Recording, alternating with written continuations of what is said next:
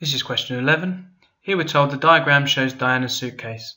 We're told that the suitcase is in the shape of a cuboid, and we're told that Diana has a walking stick that folds. The folded walking stick has a length of 60 centimeters.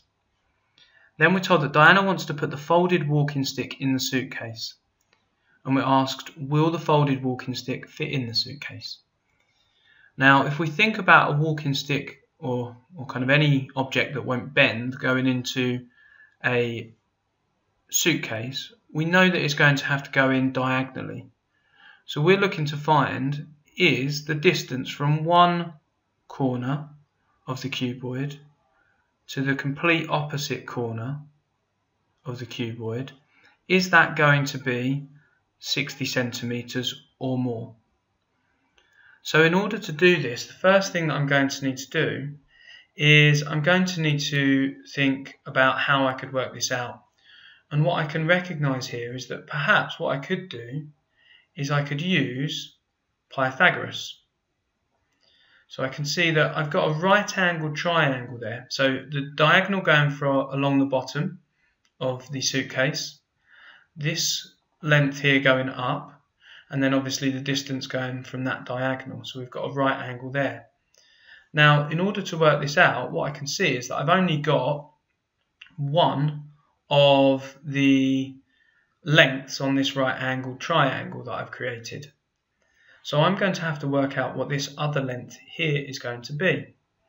And so what I can actually do is I can use Pythagoras for this as well.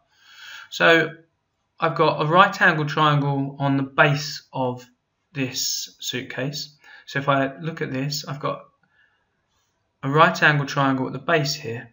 So from that length there, and then going across that length there. So on the floor of this suitcase, I've got a right angled triangle, and I'm just working out the diagonal of the base.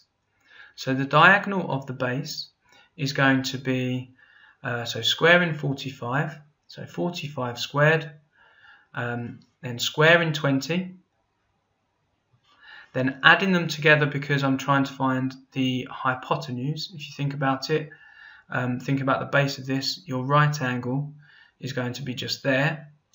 So adding them together, and let's work that out, we're going to have 45 squared plus 20 squared, and that's going to give us 2045. No, sorry, what was it?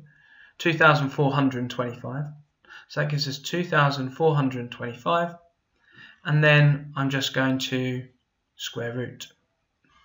So square root of my answer is going to give me, what's that going to give me? So 49.24428,901. So what I now know is that this length here is 49, and we'll just call it 49.2 for now. I'm not going to use that value. I'm going to use the value that's in my calculator so that I don't make any mistakes with accuracy. But what I now know is that this length going along the floor of the suitcase is 49.2. So now I can use Pythagoras again to work out the length of the from one corner of the suitcase to the diagonally opposite corner. So working this out, well, I've got, again, I'm trying to find the hypotenuse. I've got this length on the floor, and then I've got my right angle, and I've got a length of 30 going up. So to work this out, I'm going to square 49.24, and again, I'm not going to use 49.2, I'm going to use this value that's in my calculator. So squaring that, and then I'm going to add to that the square of 30. That gives me 3,325, and then I'm going to square root my answer, and that is going to give me 57.7. So what I can say is that the length of this diagonal is going to be 57.7 centimeters.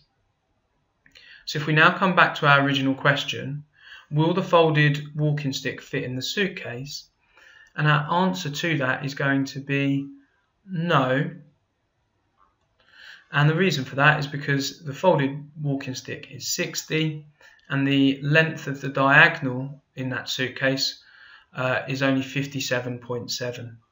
So no, and then we would just say that the length of the diagonal is 57.7, and we would write that down.